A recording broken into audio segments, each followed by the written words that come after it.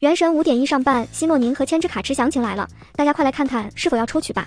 希望大家看在花猪这么给力的份上，动动暖心的手指，支持一下花猪和为自己积攒欧气吧。关注花猪，不错过任何资讯攻略兑换码哦。希诺宁千只卡池开启时间10月9日到10月29日，陪跑4星多利、科莱、坎蒂斯。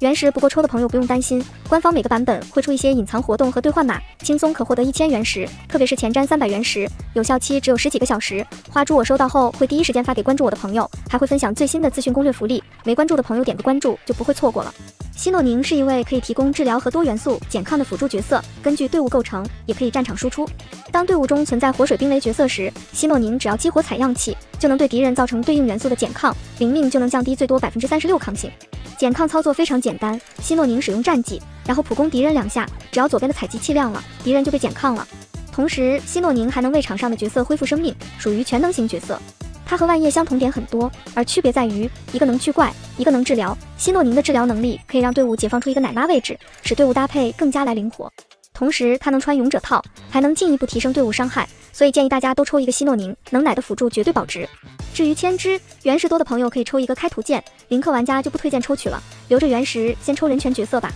至于这次的武器池，第一眼看上去很豪华，感觉无论抽到哪一把限定武器都不亏。4星陪跑还有新限定，2把专武的属性确实很好，寻歌可以给全队增伤，大大提升队伍输出，而有乐的属性特效和泛用性都很好，确实让人有抽武器池的欲望。但是这里不推荐零氪玩家抽，原神角色池70到80抽出金，武器池60到70抽出金。虽然命定值改成了1，但是我们每个版本能获取的原石没有增加太多，而专武的提升在30%左右，所以建议零氪玩家先抽角色，角色多了组队才容易，尤其是打幻想需要那么多角色。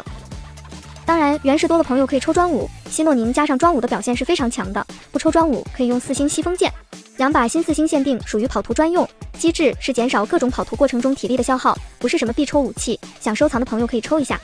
5.1下半是草神和胡桃卡池，建议新玩家抽个0+0草神，游戏体验会大大提升。至于胡桃，不太推荐新玩家抽取了，毕竟后面有仆人和火神。花猪每天会分享最新的兑换码和各种资讯攻略福利，点个关注方便查看哦。最后还请您点赞投币支持一下花猪，万分感谢了。